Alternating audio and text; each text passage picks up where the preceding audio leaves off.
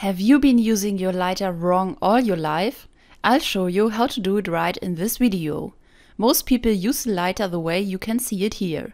So they hold it in their hand, and as soon as they want to light something, the flame points towards their thumb and they get burned quickly. That can hurt a lot, and if you have to light several things, it will be quite annoying in the long run. But there is a little trick for that, which you probably don't know yet. You don't have to hold the lighter the way you did before, but you turn the lighter around, because then the flame no longer points in the direction of your hand when you light something. This is a little difficult to demonstrate here with candles. And of course you could also take them in your hand to light them. But if you want to light larger things now, such as a barbecue, then this trick is worth its weight in gold. So just turn it down once and you won't burn your hand anymore. Share this trick with your friends so they can benefit from it too.